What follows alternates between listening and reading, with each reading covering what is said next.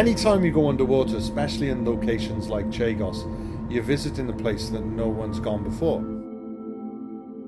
Huge cliffs, massive boulder fields, and coral which had been seen somewhere else in the Pacific or Indian Ocean is actually present here.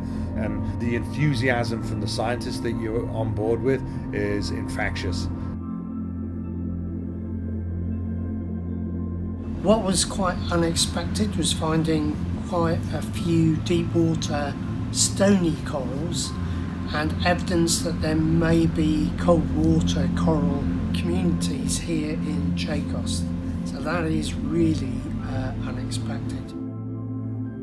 Many of the specimens of corals have been absolutely spectacular, and they always come with passengers. So on the corals are living lots of other animals like brittle stars, crinoids, crabs. So it's almost as though biodiversity begets more biodiversity. This universe of life in deep water, which is just so enjoyable to see.